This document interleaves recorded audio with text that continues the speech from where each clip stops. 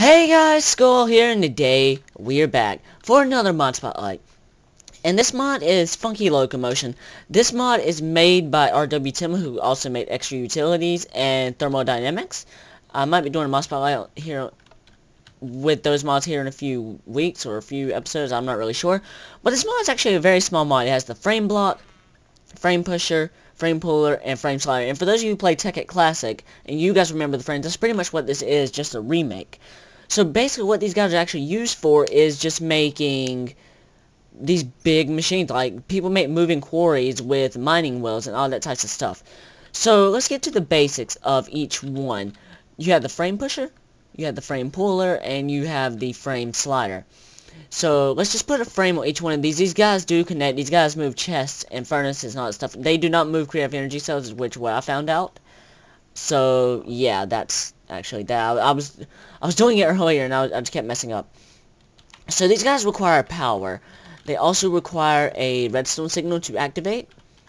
And we have a pig here. We'll name him Bob. Bob, get off the thing here. So let's hook these guys up to power. Let's use the redstone alloy wire and the timers, because we're going to need these guys here. So let's hook these guys all up to a redstone signal. Let's do this, and let's put these guys on a timer. So each one, which actually this one's not going to do anything because this one already had a frame above it. So this, they pretty much do like what they say.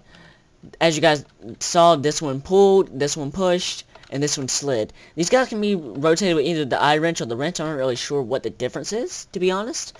But these guys rotate from like a back. So if I do this, oh wow, it actually pushed the conduit. I thought that's pretty cool. So yeah, this guy, as you just saw, this guy just moved this cable. So wherever you're facing, oh, it just pushed that conduit too. If you're on the back of this and you rotate it, it'll rotate the back towards you. So just keep that in mind when you're rotating. For example, if I put one, I don't know, up here, and I want it to face me, you have to rotate it from the bottom. So if I rotate it from like this, the back's going to face me. So the rotating is actually a bit iffy, if you ask me. But, I mean, that's all that's really it to this mod. They just require RF, and they require a redstone signal, and the rest of it's pretty self-explanatory.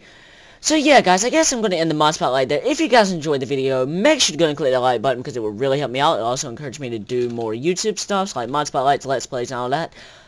The mod download link will be in the description below, and yeah, I'll see you guys next time.